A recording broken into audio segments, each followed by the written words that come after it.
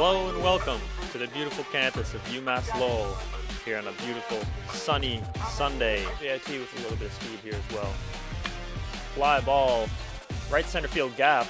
Doesn't seem anyone's got a beat on it, and it's over the wall for a home run. Bobby Gallagher going yard. At a certain point, you gotta start trading some outs for these runs here. Line drive. Lucini over his head and off the wall. That will score at least one, but twos are wild. Here's the pitch.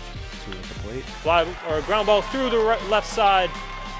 Roddy Hernandez with a big hit, tying the game for the Riverhawks. Having a little bit of location trouble, that is. That's a fly ball to center. Humphrey's got a beat on it, but that's well back there. That will score Elcock easily. No tag there for the runner on first. Field.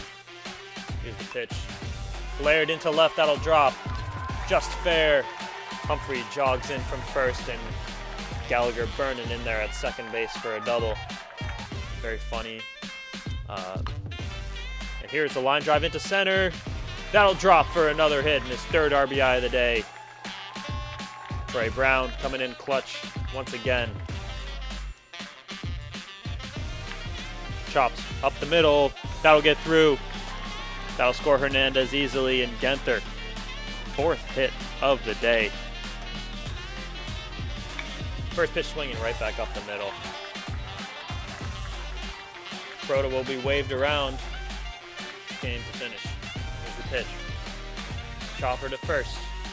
Tobin plays it on the hop and just gets him in there at first. That will retire the side, and that will close out the game.